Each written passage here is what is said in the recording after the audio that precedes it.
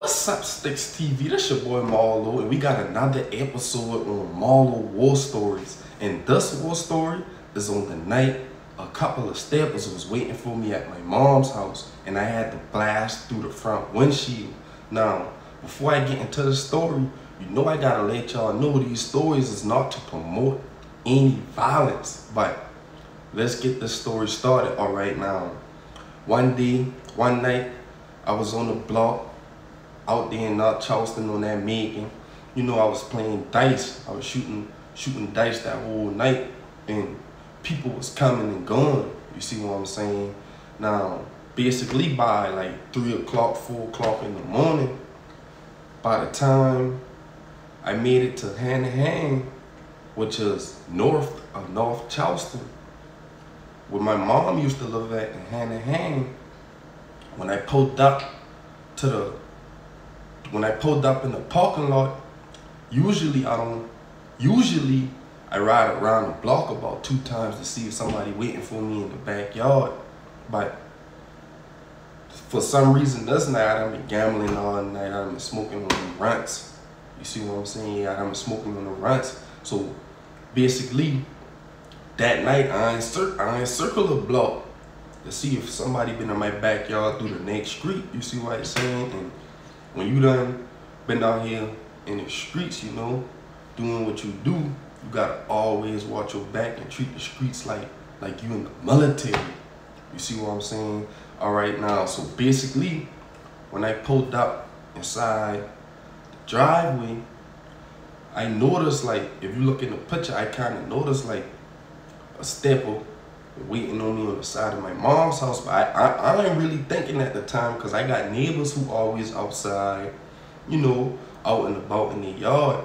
You see what I'm saying? So basically, when I pulled up, I see the person with like a little gray sweater on. I can't really remember if it been gray or white sweater. So basically, before I get out the car, you know, I get my cell phone, I take my charger out the thing, you know, getting right. So out the corner of my eye, I see a salute. All I see is a salute pointing. And just luckily, I was able to do a quick draw McGraw and blast through the front windshield. You see what I seen? I was able to just blast through the front windshield. I can buy another car. I can buy another windshield, but I can't buy my life. You see what I'm saying? So it gon' become times when you out there in the streets, you thinking like, when somebody come to assassinate you, you thinking like, man, I gotta get out the car and blast. No, I decided to just blast through the windshield. You see what I'm saying? And it was more than one step or so.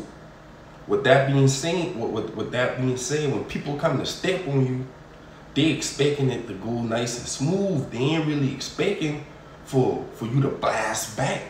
You see what I'm saying? And most steppers, when they getting blast back at, they ain't really gonna come at you full-fledged. You see what I'm saying? So by me sending a couple shots through the front windshield, I was able to like loosen up the attack on me. So now I able to jump out the car and run down the street. You see what I'm saying? I was able to jump out the car and run down the street, still blasting behind me. You see what I'm saying? And that night, I was lucky to survive. Now, basically, we don't know where that come from. You see what I'm saying? I done been gambling that whole night. You know, people been in and out. You see what I'm saying? I could have got phone tagged. Somebody could have been like, hey, Marlon, y'all gambling. You see what I'm saying? He done been smoking that runs. By the time he get home, he gonna be out of it. You got, cause when people set you up, they think of all type of stuff. Like, he could be sleeping. Yeah, that's a good time to get him 4 in the morning. He done been outside all day in the heat. We know he tired. We gonna get him. We gonna step on him. You see what I say? And he at his mama house. He think ain't nobody know where his mama live at. Yeah, cause you never know. My neighbors or the people who live across the street could be related to the assassins. You see what I'm saying? But this your boy Marlo, man. I out.